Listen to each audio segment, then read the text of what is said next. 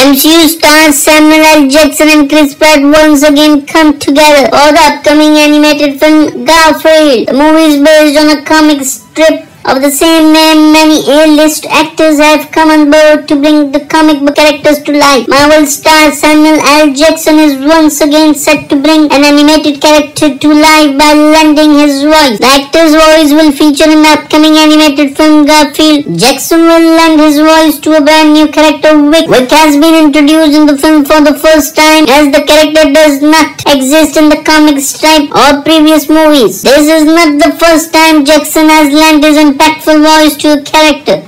Along with Jackson, the film consists of some iconic actors like Chris Pratt, Nicholas Hoult, Hannah Waddingham, and many more. Pratt will be seen portraying the lead protagonist Garfield in the film. The upcoming animated film Garfield is based on the comic strip of the same name. This is not the first time the makers have decided to bring the film version of the comic book to the screen. Previously, the animated film titled Garfield, the movie was released in 2004. Following that, its sequel was released in 2006.